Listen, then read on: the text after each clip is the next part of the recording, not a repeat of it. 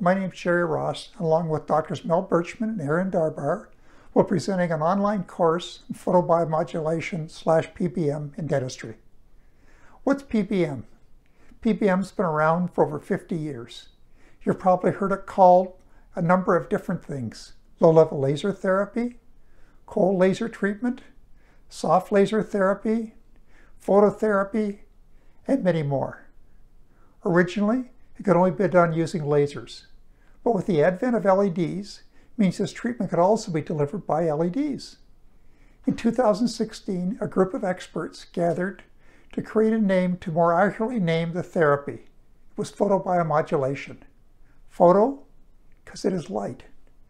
Bio, this is a biological action. Modulation, it can be either stimulation or it can be inhibition.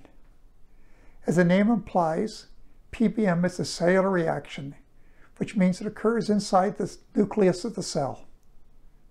Unlike other lasers, it does not work by heat or mechanical means. It causes less than 1 degree of temperature increase in the cell. With the low dose, it stimulates the cell, which means it can improve healing. At a higher dose, it gives inhibition, resulting in pain control and reduction of inflammation. In this course, you'll learn many applications, which will be a win-win for both you and your patients. I'll list a few of these. One that will be of significant interest is it reduces pain after surgery and gives faster healing. This means a reduced use of opioids, and with the current opioid crisis, this is huge. Additionally, it can treat soft tissue lesions such as herpes and apis ulcers.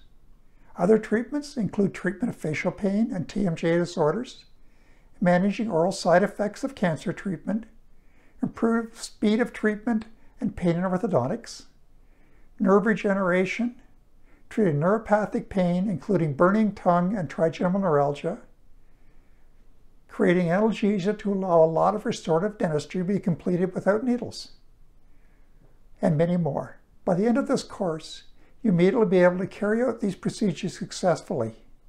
I look forward to you joining us. Thank you.